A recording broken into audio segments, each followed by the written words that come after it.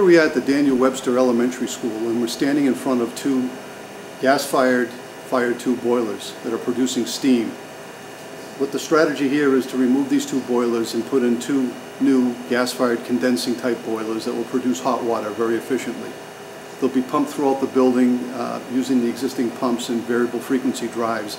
The system would be tied into a new digital control system that will optimize the heating system to further enhance the efficiency.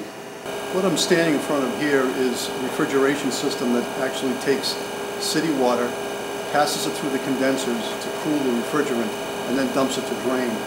The new code requires that this water either be recirculated into a cooling tower or we go with air-cooled equipment.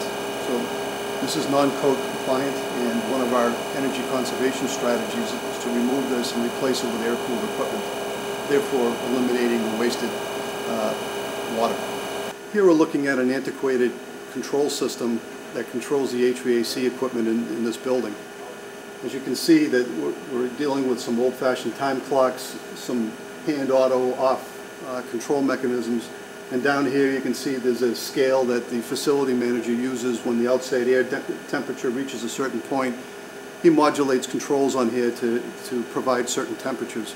This will all go away under our program, and we'll provide them with new direct digital controls, optimize all the equipment in the building and have it run harmoniously with each other. Here we have a unit ventilator very similar to the other schools that we saw.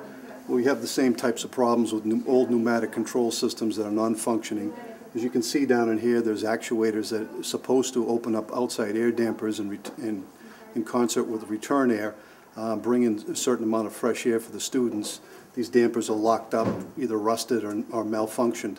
So the plan is to replace these unit ventilators with high-tech unit ventilators that will measure CO2 levels in the classroom as well as temperature, and modulate the outside air accordingly to dilute the CO2, which provides a better learning environment for the students at a lower cost. Here we have single-pane windows with steel frames. As you can see, they're rusted. They barely work, very difficult to operate. The strategy here is to replace these windows with fiberglass Energy Star double-pane windows.